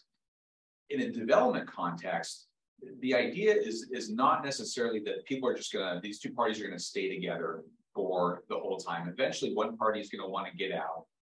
Usually both parties are gonna wanna get out. They're gonna wanna realize the gains that they've been able to get as a result of building this project. But sometimes you have situations where one party wants to get out early. There's a few different ways to do that, and it depends on what your position is in the joint venture for the developer partner or the equity partner. These are some of the most highly negotiated aspects of a joint venture agreement. I won't go into the details in the interest of time, but just to touch on them. So a forced sale right, it's what it sounds like. It's that one party has the right to say, I want to sell this property, even over the objection of the other party. And sometimes parties will have the right to do that at any time. Sometimes it will be after the property has been fully leased, what they refer to as stabilization. Sometimes it's, it could be 2 years after stabilization there, and you can get creative on how you structure it. But the idea is that usually one party is going to have the right to sell the property, and you're going to have some parameters around it. Another thing that you see come up in joint venture agreements a lot for exit rights are buy sells. So these can be very nuanced, but the idea is this, is that one party wants out. They send a notice to the other party and they say, we think the property is worth, call it $10 million. And so now I've given this notice to you that I said, I want out, or I don't want to be a partner with you. That's probably a better way to put it. I don't want to be a partner with you anymore. You can either buy me out for $10 million or I get to buy you out for $10 million. And so the person sending the notice is kind of playing chicken with the person because they're saying, look, like, you have to buy us out or we have to buy you out. And by them agreeing contractually to buy them out, if that other person chooses that option, they could have millions of dollars on the line. So typically these buy sells work to the favor of equity investors, but you do see it come up and sometimes being raised by developer partners as well. So it's about all we have time for today on here. So I guess before we end, does anybody have any questions? The buy sell method, because you have once out, you said, like, for example, you can buy now 10 million. How do you estimate the amount? Like, do you just propose any number you want, or? It's a great question. It depends. So sometimes the person delivering the buy sell notice, they can just choose a number. It doesn't have to be based on logic or anything, and they could put some ridiculously high number that they know that the other party is not going to be able to come up with. That can create problems elsewhere. A lot of documents will say that it has to be based on a fair market value, and there might be some parameters on how to come up with that number. But I would say at least half of them, it probably allows the person to just propose a number with the thinking that there's some safeguards there, because if the party elects to not buy out the person that's delivering the notice, now the person delivering the notice has to pay this obscenely high price to the other party. So there's some internal checks and balances. And let's do one more question, and then we're going to turn it over to Tricia for some please. Sorry? Promote. So the idea of promote, put simply, is that it's a right to a disproportionate amount of the revenue generated by the property, typically based on performance. All right, and I think that's all we have time for, guys. Hi everyone, I'm Tricia Greenlee. As with some of the others you've heard from today, Mayor Brown, as Dan just told you, I started my career a few years ago with a generalized real estate practice, and at some point along the way, I decided I wanted to focus on leasing, and for the past 10 years, my practice has evolved exclusively into a commercial leasing practice. As you're probably aware, a lease is an agreement where an owner of property conveys to another person, a third party, an interest to use that real property for a specified period of time. And you're probably familiar with the concept in this arrangement in terms of residential context, as most of you probably rented an apartment or a house at some time. With respect to our legal practice in California, the type of leases we handle most commonly are commercial as opposed to residential. And commercial leases can really run the gamut, including, as you see listed on the slide, leasing for office space, retail, restaurant space, industrial space, warehouse, manufacturing, life science, and data center leasing. There's no one size fits all type of documentation that can be applied across these industries. So it can get pretty specialized. I personally specialize in life science leasing, so laboratory and biotech. And to give you an example, like life science and lab tenants tend to use hazardous materials a lot more heavily than other users. So life science landlords tend to be more concerned about what their space is going to look like when they get it back, and that it's free of hazardous materials so they can lease it to somebody else without having any issues come up. from that. Data center leases have really intricate provisions regarding their utilities because they need a lot of power for cooling their equipment, and retail leases. Alex was just talking to you in the joint venture context about key persons. In retail leasing, you might have concepts very similar to that. Like for a restaurant, if there's a particular restaurateur or chef that you want associated with that restaurant, you're going to bring that person in under your lease as a key person to keep them involved in the operations during that lease, to hopefully boost up profit and percentage rents that might get paid to the landlord. Talking about who's involved, some of this is fairly obvious, but you know, there's various groups. Most obvious and integral are the landlord and the tenant, of course, but brokers have a very important role in terms of helping the landlord market the space and helping the parties put together the terms of the transaction that will eventually be negotiated in the document, in the lease document. Landlords are also generally going to look to underwriters to assist them once potential tenants have been identified, to review and determine their creditworthiness and among other things, and that they're financially viable in terms of meeting their lease obligations during the term of their lease. Tenants with stronger credit can enhance the value of a landlord's property, which is going to be an important factor for a landlord when they're eventually potentially looking to sell or to put the property into a joint venture situation. In cases where a landlord is willing or in a position to accept a tenant that may not have as strong credit as they might like, underwriters are also going to help a landlord to determine what kind of security they should be collecting from that tenant. In case things go wrong, they've got a pot of money or a guarantee to look to. As attorneys, we are generally brought in to the leasing process either at the letter of intent stage, which we'll talk about letters of intent, in order to help the parties negotiate how that's going to look at the business level. Otherwise, we're going to get involved once that letter of intent or term sheet is put together, so that we put together the actual lease document and negotiate it through completion.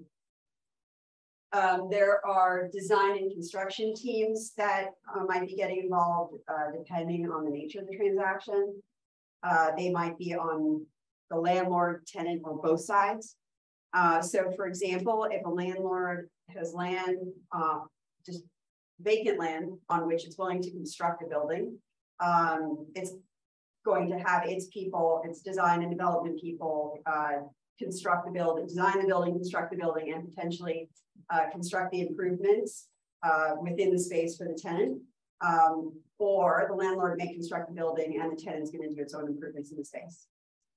If buildings are already existing, we might still have development, design and construction teams involved to get the space ready for an incoming tenant. The asset management folks typically don't get involved until after the leases are negotiated and finalized, but for certain specialized properties, they may get involved in the lease negotiation stage to ensure that the tenant's expectations are aligned with the operational realities with respect to the space being leased.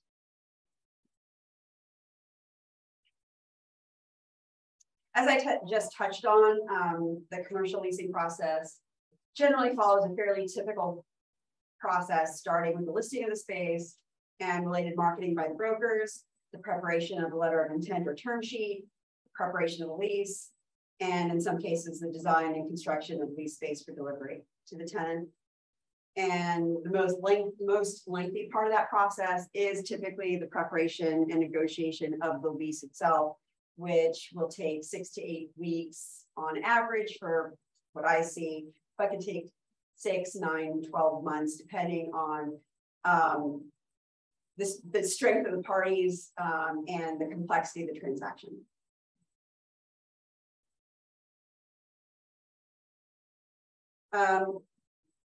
The initial terms of a leasing transaction will generally be outlined on the term sheet or letter of intent that I've been referring to. And they'll be limited in nature, and they're not going to include key provisions or a ton of detail that everyone's going to focus on later when they're negotiating the lease document. The key thing with respect to both the term sheets and letters of intent is that they're non-binding. No matter how much detail goes into the term sheet or the letter of intent, it's really important that everybody's clear, and they include language on some level that they are non-binding, so nobody can force the other to move forward with the transaction unless they've entered into a lease document. As reflected on the slide, the letter of intent or term sheet is going to give everyone the really basic terms of who, what, when, where. Including the description of the space that's going to be subject to the lease, the project where the space is going to be located, the permitted use of that space, whether that's going to be that office, life science, retail, etc., and the term of lease, how long the tenant's going to have to use that space, how much rent they're going to pay during the term, when the lease is expected to start. And in relation to that, when the tenant is going to be expected to start paying rent. It's also probably going to get into some detail about the condition of the space and what condition the space should be in when it gets delivered to the tenant, whether they're going to build it out in terms of their own improvements in the space or that the landlord's going to do it. If the landlord is going to build out the space for the tenant, generally they're going to give a budget to the tenant that they can use as a pot of money to get those improvements done in the space. And on occasion, tenants will just take space as is. Like for office tenants, it may not make a big difference how an office looks, is configured, or anything like that. So they'll just take it the way the last tenant left it. So I mentioned they'll touch on how much the tenant will pay in rent and how much that rent will increase, and the mechanism for the increases over the term, and what components there might be of that rent. So typically in an office, lab sort of situation, you have just a base rent that's going to range depending on your market. For lab space in North Carolina, for instance, you're going to get about $35, $36 a square foot on average, where in Boston, for the same space, you're going to get $110 a square foot. So these tend to be important items that you see in the letter of intent or term sheet. Any questions so far?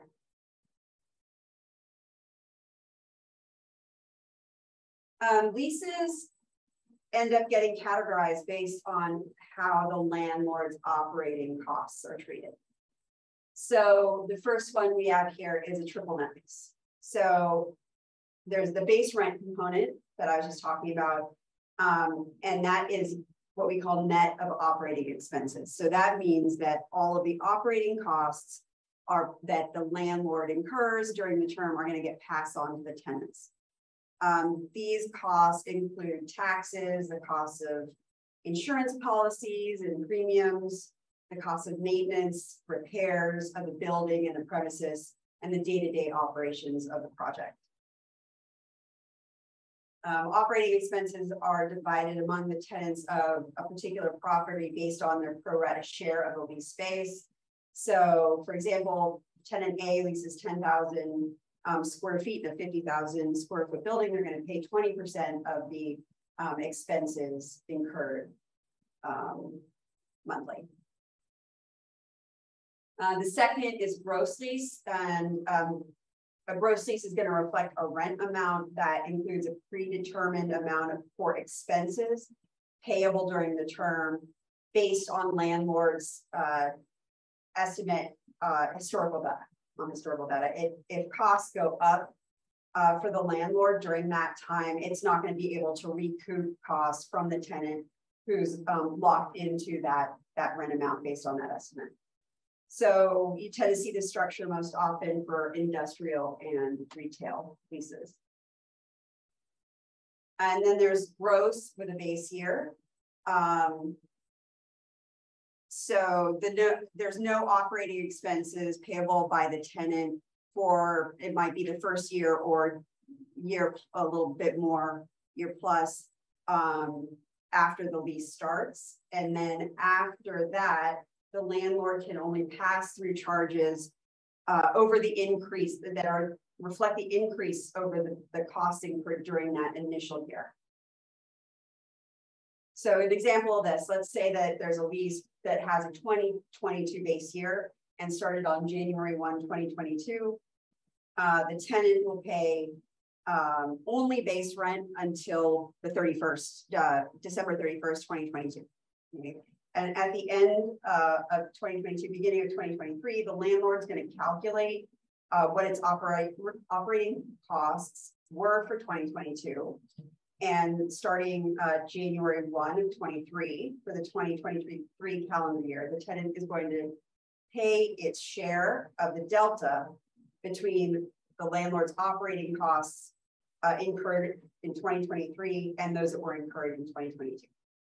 So if landlord's operating costs for 2022 were $1 million and 2023 were 1.2, the tenant is going to pay its share of that $200,000 increase.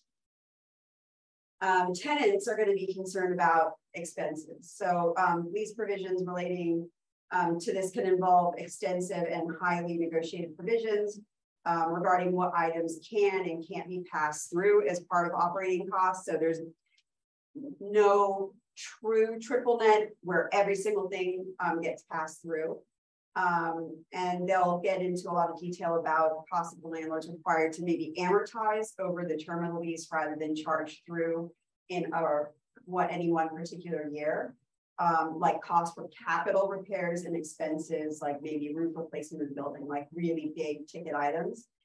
And they'll get into tenant rights to audit what the expenses are, so that if they have any questions about whether they might be overpaying, they can request records and audit for a particular year and perhaps get credits or end up having to pay more.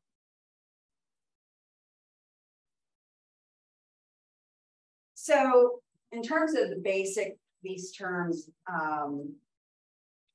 documentation can end up all over the map due to a number of different factors, but they're going to integrate the business terms agreed to by the parties in the letter of intent or term sheet that we talked about.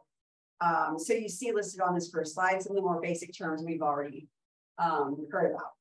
Identifying the space being leased, how long the term is, in what condition it's going to get delivered to the tenant, what the tenant's obligations are with respect to operating costs, whether it's triple net gross with base year, the size of the security deposit they're required to deliver at the front end, or an alternative security, whether a guarantee from another party might be required.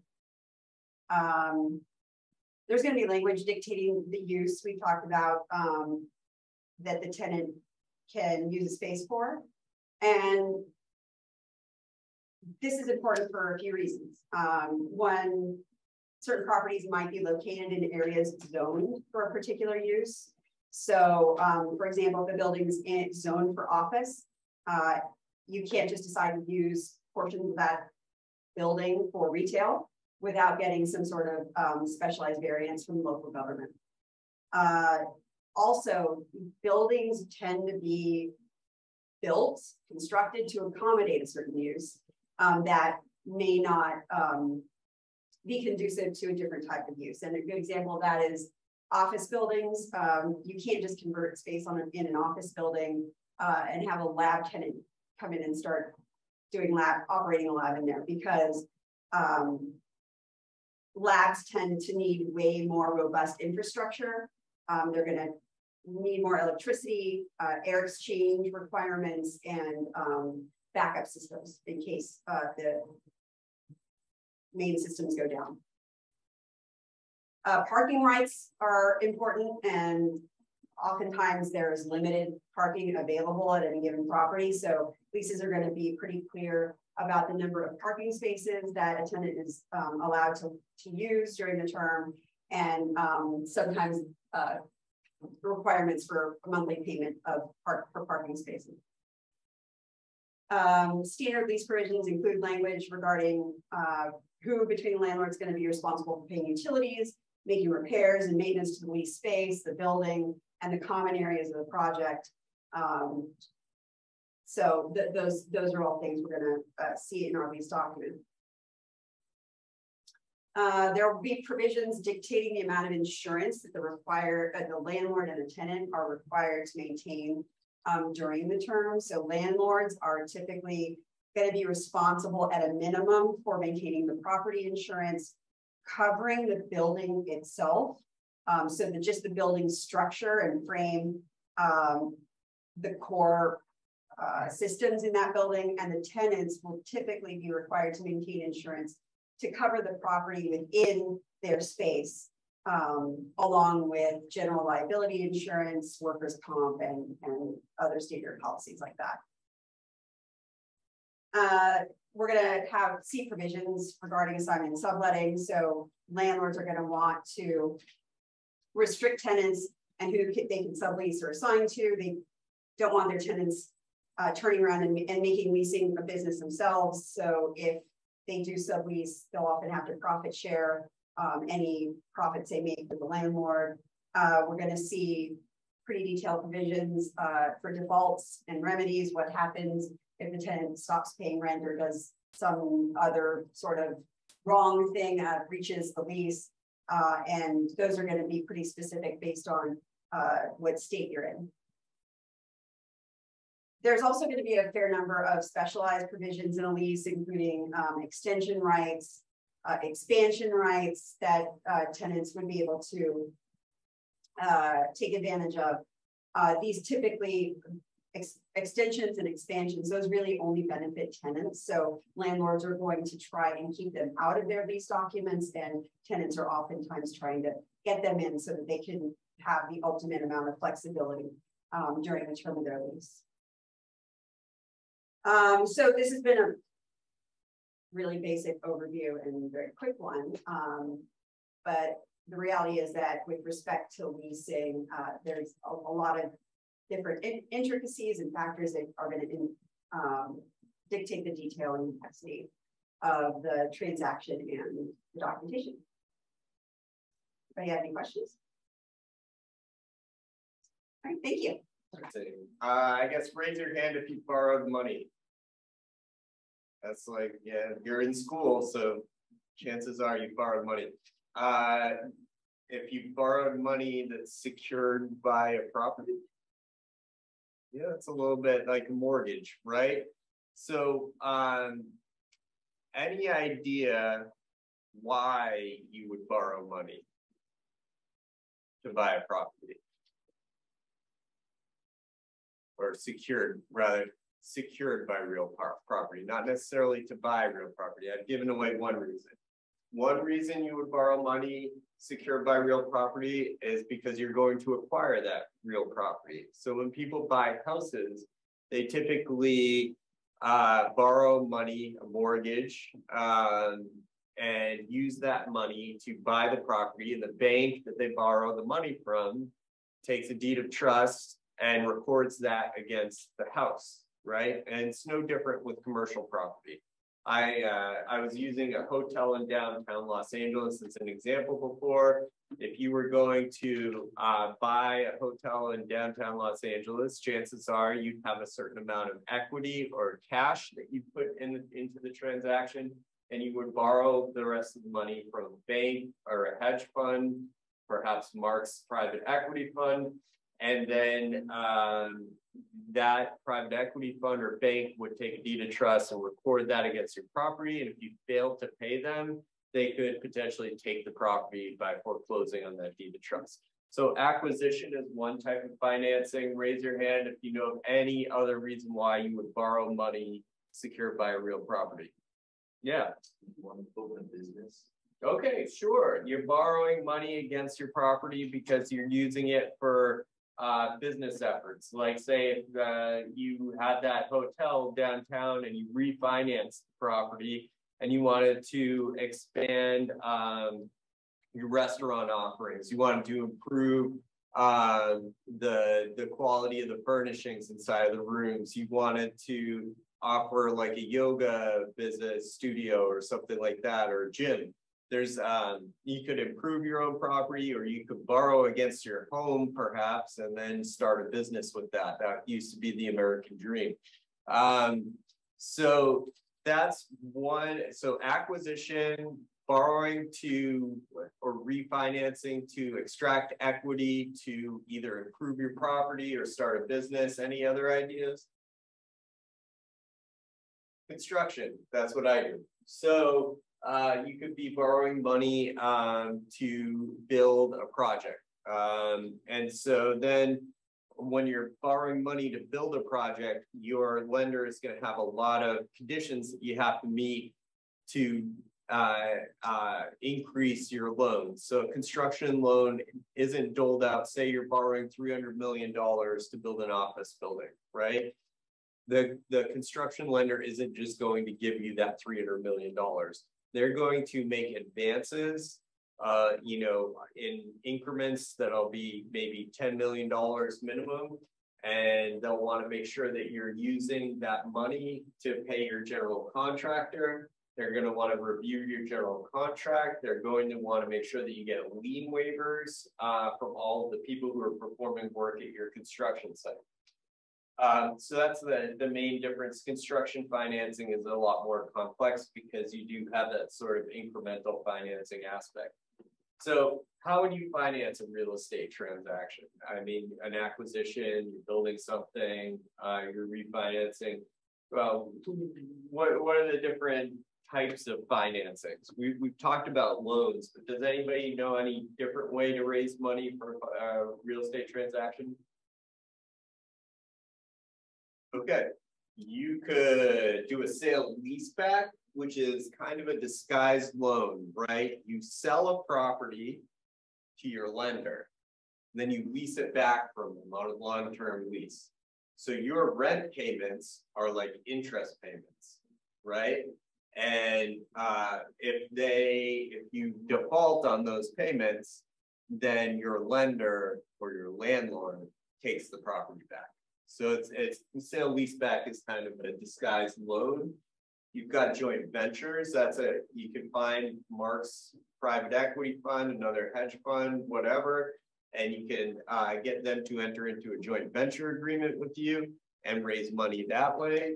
You can get a preferred equity transaction, which is like a joint venture transaction, except the preferred equity provider is going to have more draconian remedies. They might have a right to take over the management of the joint venture, or they might have the ability to take a pledge and just remove you completely from your joint venture if you mess up.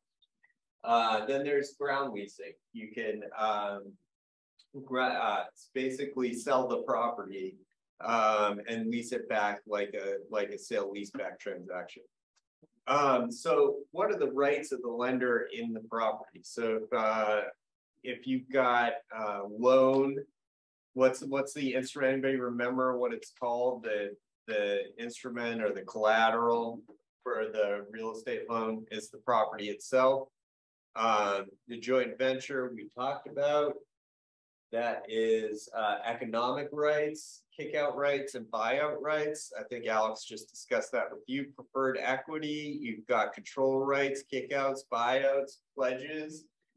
Ground lease, you've got a reversion right at the end of your ground lease, or if there's a default under the ground lease. So how do you document financing transaction? That's my job, right? Business people come up with the loan. Credit committee approves it, and then it goes into documentation. So remember with the purchase and sale agreement, we started with a letter of intent. With a loan, you're going to, or any financing really, you're going to start instead with a term sheet, and you're going to go quickly from a term sheet. Once that's signed up, to a checklist with all of the documents and the diligence that you need to see. Then you're going to have documents with a loan, it's loan documents. With the joint venture, it's a LLC agreement. Or an LP agreement, and then you're going to, once you finalize the terms of your documents, you're going to close. So let's start with what goes in a financing term sheet. Okay, I'm going to go pretty quickly because we'll get towards the end of the class. So you're going to want the amount of your financing, the term. Most loans, refinance loans in commercial real estate are 10 years. Hence, the name of Mark's private equity fund is 3650 REIT, 3650 being 10 years. They make 10-year loans. Term is in construction is more like 3 to 5 years. You'll have extension options. You'll have fees, closing fees, exit fees, minimum interest fees. You'll have interest, payments, terms, diligence requirements, confidentiality, whether the term sheet's binding or non-binding, whether the amount of the deposit that your borrower is going to need to put up, and any breakup fee. One trick on term sheets, if you really want to get your counterparty in the deal, is to have a large breakup fee kind of buried in the back of your term sheet. That ensures that they're not going to walk away. Okay, so what goes in a checklist that constitutes diligence for real estate finance transactions? Very similar to a purchase and sale diligence, because as a lender, you might end up owning the property. As a joint venture equity provider, you might end up in charge of the property or owning the property outright, not as a partner. So you're going to want loan documents or finance documents. You're going to look at all the documents on title. You're going to look at a survey. You're going to get a survey certified to you. You're going to get a zoning report, and you're going to get that zoning report certified to you. You're going to look at the organizational chart for your borrower, what all the entities are and who actually owns them. Usually you want to go up to a warm body above the LLCs, the corporations, and the LPs. You're going to get all the documents that back up that organizational chart. You're going to want to get legal opinions as to authority and enforceability of your transaction. You're going to get property reports like property condition reports, phase 1 environmental reports. You're going to want to see property level contracts like the security, the landscaping, and construction fencing. Any sort of property management agreement, any sort of listing or leasing agreement. Then you'll have your closing documents. You'll open an escrow, so you have an escrow agreement and a settlement statement. A settlement statement is like a sources and uses statement, and it details all of the money that's going to be paid out of your closing, where it's coming from and where it's going. You want tax returns for your borrower. You want to do searches and background checks on your borrower and every entity in the equity stack. All right, so what are finance documents? Anybody ever seen finance documents? Okay, loan agreement, the promissory note, the loan agreement, and the deed of trust are the most important documents. The deed of trust is actually going to get recorded. If you don't have a deed of trust recorded, you are not going to have a security instrument interest in the property, and you're going to have no collateral for your loan. The promissory note is the promise to pay. Oftentimes you need a promissory note, and in some states, you have to show the promissory note to the court in order to be able to foreclose on your collateral. The loan agreement is where most of the terms of the loan are going to be, and usually they're 100 or 200 page documents. A carve-out guarantee is a document that you get from an entity or a person that has enough money to pay for your loan if it goes bad. And the carve-out guarantee It covers certain bad acts that can be taken by or on behalf of your borrower. And if your borrower does those things, like file bankruptcy, challenge the enforceability of the loan documents, commit fraud, then you're going to be able to sue this entity or person that's in the equity of your borrower. And you want to make sure that they have control over your borrower, because they may, one of the worst things that can happen as a lender is your borrower files bankruptcy. So one of the most important carve-outs in your carve-out guarantee is your borrower filing bankruptcy. Now, if you have a guarantor that can't control whether your borrower files bankruptcy or not, then they don't care if somebody who isn't on the guarantee can file the borrower for bankruptcy, then they don't care, because they don't have full recourse to the lender from their own pocket. So you always want somebody who controls the borrower to be your guarantor, so they have skin in the game if there were to be a bankruptcy file. You got assignments of all your contracts. You have an indemnity in case there's environmental issues with the property. In a joint venture agreement, it's, you know, similar documentation, just the main document's a joint venture agreement. You don't have a promissory note, and you're not going to have a deed of trust. In sale leaseback, you're selling the property to your lender, so you'll have a purchase and sale agreement. And that'll have a deed, a bill of sale, FERPTA, and assignments, all the purchase and sale documents. Then you'll have a triple net lease, a memo of lease, and a ground lease that come back.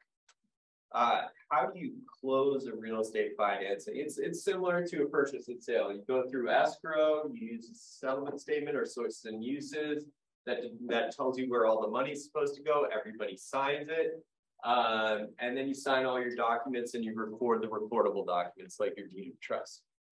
And I believe that's it. So that's it for financing. Wow, maybe I pushed the wrong button. No, that's it. Okay, any questions about financing your real estate transaction? Okay. I know this has been a lot. This covers basically the full gambit of what you could do with real estate if you go into a real estate career. So please, the slides will be provided to you. Let me see if I can find the QR code so we can all scan that. It's not the last slide on this one. I'll share it on my screen. Okay, so we'll share the QR code. And in our bios, you'll find our email addresses of all the presenters. If you end up going into real estate, we're here for you. We can help you out, mentor you. Please feel free to reach out to us. But do get that QR code, most importantly. 1 second, guys.